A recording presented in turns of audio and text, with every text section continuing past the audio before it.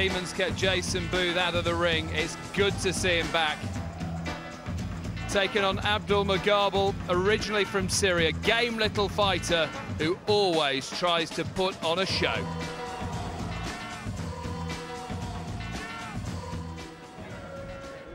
Quiet one.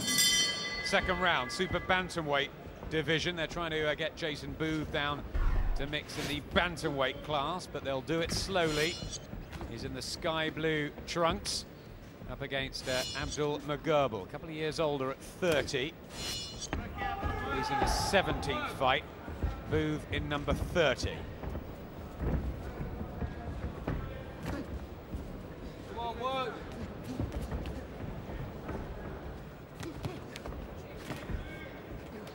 Work it out, lads. Well done. Trying to use his strength there, Mghrbel. Coming at 8'10" and a half to Booth's 8'7" and 3/4. Booth's still got a nice rhythm in there. Doesn't look like he's been out for as long. Obviously worked long and hard in the gym. The timing's pretty good. He was meant to come back a few weeks ago at York Hall. They didn't get medical clearance in time as Mghrbel tries to test Booth's body and resistance. He's had about 10 months training for this fight since he returned to the gym in January.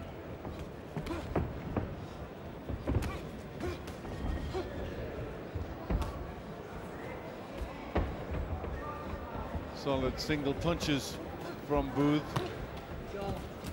Mghrbel's just starting to pick his work rate up. He's never been stopped, Mghrbel.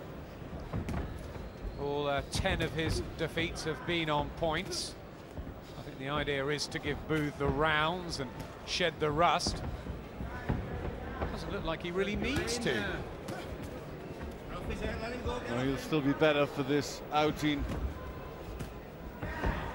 Mghrbel making him work a little bit, but the skills are still there. Nice with the jab. He had some very good wins in his prime over the likes of Ian Napper down at Bethnal Green. And the night that he won the British and Commonwealth crowns against Keith Knox. Fantastic he looked then. One or two were tipping him to go all the way. He was well rated at one stage.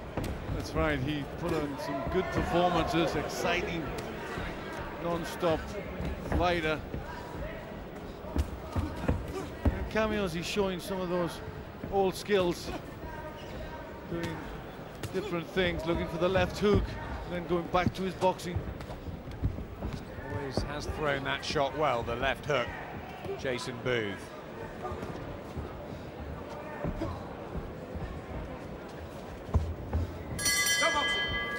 Yeah, very comfortable ring return at the moment for Booth.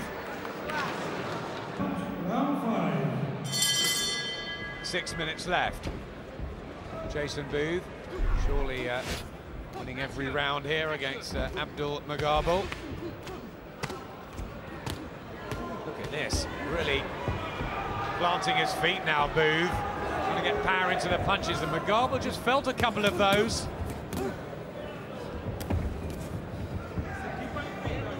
Well, it'll be good if he can get a stoppage victory here. Nobody's stopped Mghrbel so far. And I think that would do wonders for his confidence. Absolutely, huge boost there. One senses he might be going for this, Jason Booth. Certainly loading up.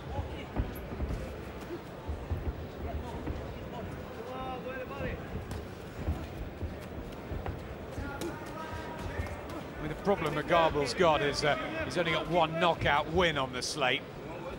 So we're not blessed with big power. Booth's got 10. A spiteful puncher. Yes, he's pretty hurtful with his punches, but I think that's the reason they took this match. They didn't want to put him in early with anybody who carries a punch.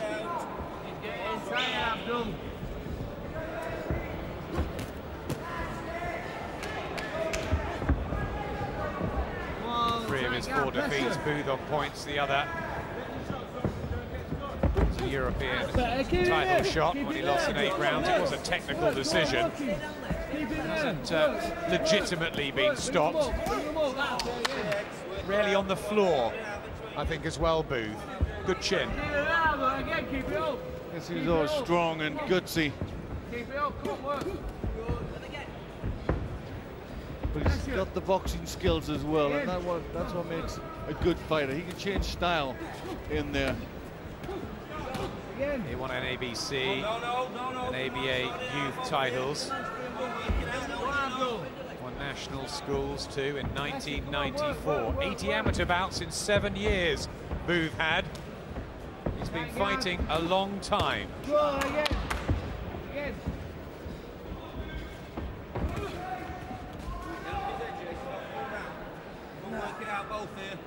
Come on, Abdul, don't lean on. Work, Abdul, work, get back in there, go on, keep working. Watch them heads, watch the heads, don't know, come on, work it out. You still see the class. Good work with the uppercuts inside from Booth. They've obviously got him into excellent shape, Tony Harris and Jimmy Gill. Credit to them for nursing Booth back. Well, it's all gone well in the first 5 for Jason Booth. Looking for this very important comeback win, both from a mental and physical point of view. I suppose it's always important, Glenn, to get in there. The talking's over, you've got to do it. And he's done it tonight. Yes, that's the hard part, getting in there and then bringing it all out. And you know, he's done that quite well. Again, you can see a bit of rust, but quite frankly, I expected to see more. Still quite sharp. Still a lot of the moves still there. Work rate hasn't been bad. Told us he craved the cameras, the limelight again as well. But he needs us financially too, for his family. Good. Done really well to pull his life around, Jason Booth.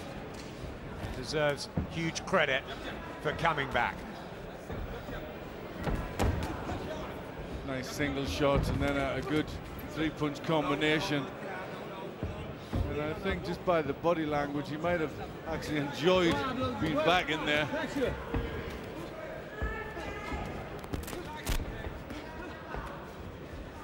Decent defense, just moving the head well.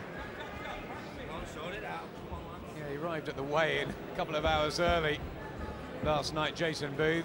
We had a good chat and he was sort of shadow boxing through it. I think he just wanted to get out there and perform. And he's done really well, Glenn, here. Again, come on, again. Come on, keep working. Mghrbel landing an uppercut in there. He starts to work now. But all the good work in this contest has come from Jason Booth, who's looked pretty comfortable. And again, it's Chris Aston. He's trying. Abdul Mghrbel doesn't really possess the dynamite you don't sense to do this. Booth maybe catching up with him a little now in the last 40 seconds. Right, step back. Mghrbel just trying to up the pace as Chris Aston shouts at him. Come on, working. Work it out. Go hold, work. He's staring another defeat in the face. Abdul Mghrbel. Hard life. Being a journeyman in difficult matches. For Jason Booth, well, I should think one of the most satisfying wins of his whole boxing career. The decade of it, when Howard Foster goes to raise his hand.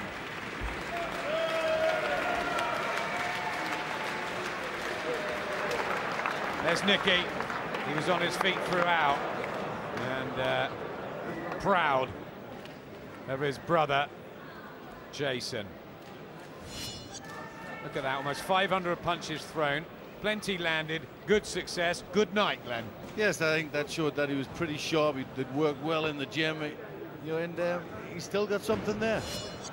Let's see where the story goes, but welcome back, Jason Booth. Ladies and gentlemen, the referee has scored the contest. Abdul Mghrbel, 55 points. Jason Booth, 59 points. The winner, Jason Booth. 2 years, I can definitely tell I've got like the timing one there, my combinations. But I enjoyed the first. I enjoyed that because it was hard, and I've got to tune up a bit more.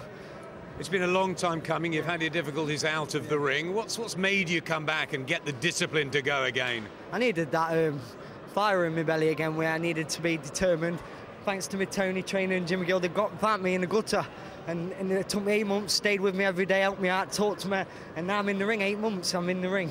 So talking next year, I'll be ready for titles. We're working hard now.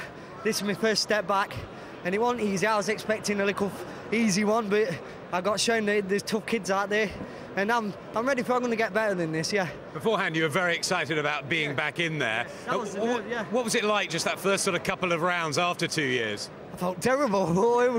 I thought I'm going to get telling off in the round. We didn't think you were that bad. I wasn't that bad, but I wasn't connecting with the shots. I wasn't feeling it. I was missing with my uppercuts. I was telegraphing.